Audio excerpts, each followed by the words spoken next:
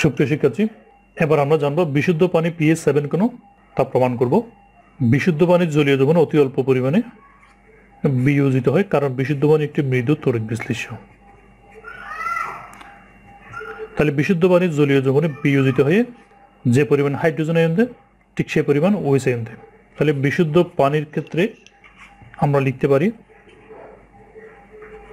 Hydrogen আয়নের ঘনমাত্রা সমান হাইড্রোক্সাইড আয়নের ঘনমাত্রা, অর্থাৎ এখানে হাইড্রোজেন আয়ন এবং হাইড্রোক্সাইড আয়ন ঘনমাত্রা সমান, কারণ বিশুদ্ধ পানি অতি মৃদু তড়িৎ বিশ্লেষ্য এবং তা অতি অল্প পরিমাণে বিয়োজিত হয়ে যে পরিমাণ হাইড্রোজেন আয়ন দেয় ঠিক সেই পরিমাণ হাইড্রোক্সাইড আয়ন দেয়।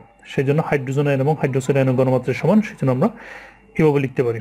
তাহলে এবার পানির আয়নিক গুণফল থেকে আমরা জানি, সুতরাং হাইড্রোজেন আয়ন এবং হাইড্রোক্সাইড আয়নের ঘনমাত্রার গুণফল সমান 10⁻14। পানির আয়নিক গুণফল থেকে এটা আমাদের জানা আছে। হাইড্রোজেন আয়ন এবং হাইড্রোক্সাইড আয়নের ঘনমাত্রার গুণফল হচ্ছে তো, অর্থাৎ যেটাকে আমরা পানির আয়নিক গুণফল বলি, আয়নের গুণফল, আয়নিক গুণফল। যাই হোক, এখানে হাইড্রোজেন আয়নের ঘনমাত্রা সমান হাইড্রোক্সাইড আয়নের ঘনমাত্রা। তাহলে হাইড্রোক্সাইড আয়নের জায়গায় হাইড্রোজেন আয়নটা আমরা বসাতে পারি।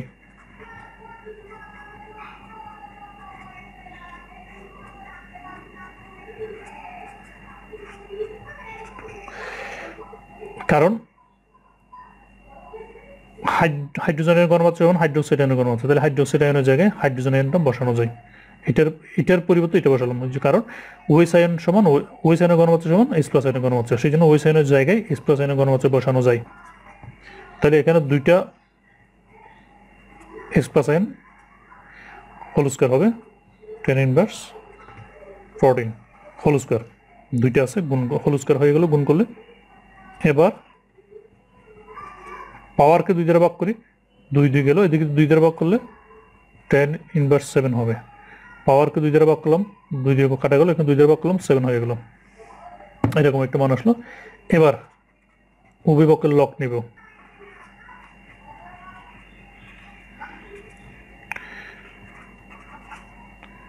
লগ 10⁻7, অতএব উভয় দিকে লগ নিয়ে বা লগ H+ সমান -7 log 10, কারণ আমরা জানি যে লগ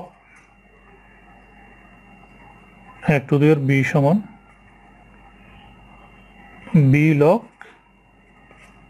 a, এরকম একটা সূত্র নিয়ে, অর্থাৎ এই পাওয়ারটা সামনে চলে আসলো, এই পাওয়ারটা সামনে চলে আসলো লগারিদমের সূত্র অনুযায়ী। এবার লিখি লগ H+ আয়নের ঘনমাত্রা সমান -7, log 10 সমান 1 হয়ে গেল। অতএব log 10 সমান 1,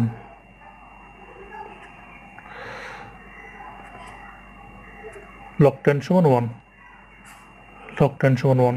এবার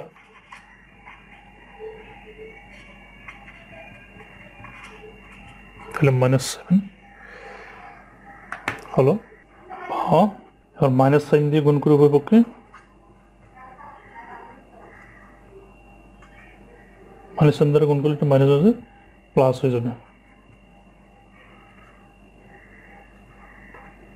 উভয় পক্ষে -1 দ্বারা গুণ করে বা -1 দ্বারা গুণ করলে মাইনাস আসলো, মাইনাস প্লাস হয়ে গেল। এবার এই মাইনাস লগ H+ সমান কত? PS, কারণ এটা আমরা PS সমান -log H+, তার মানে -log H+ সমান PS সমান 7। সুতরাং আমরা কি পেলাম? সুতরাং এই যে PS সমান 7, সুতরাং পেলাম বিশুদ্ধ পানির PS সমান